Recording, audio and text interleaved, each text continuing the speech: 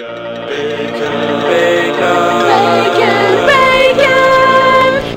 favorite treat, yeah!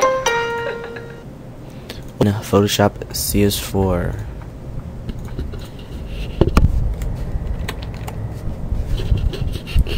Alright, now what you're gonna do is,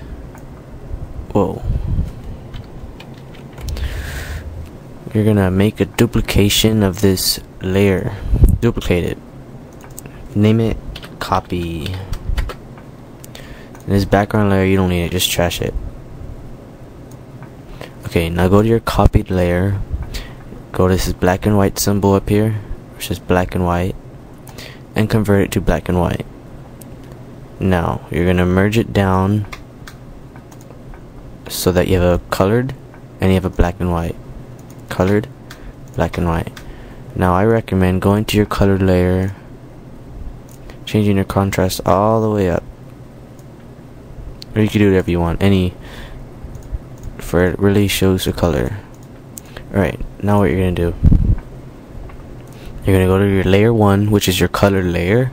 You're gonna get your pen tool, and you're gonna go around each little person on your picture. I mean, it could be Michael Jackson or any cool guy, any band, or just you and your friends or something.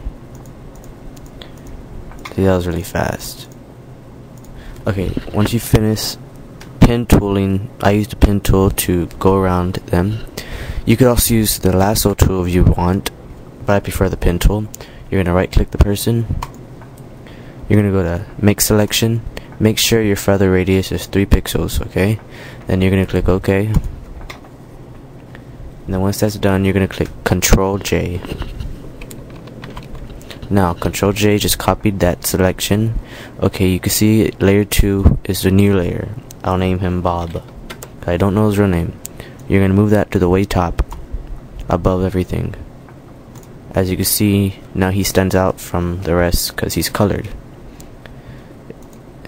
Color, black and white. Color, black and white. Color, black and white. Color, black and white. Now you're gonna go to the last one. No, not the last one. You're gonna go to layer 1, which is your colored layer. Use your pen tool, and I'll go over the girl.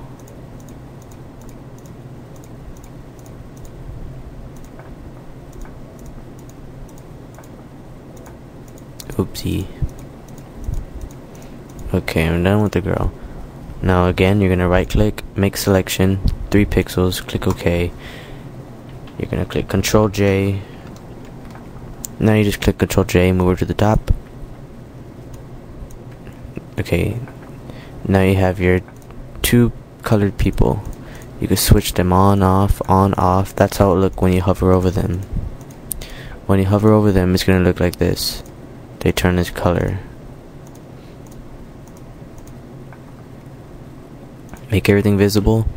Go to File, Save As, and save it as white stripes. Okay, now you're gonna need a flash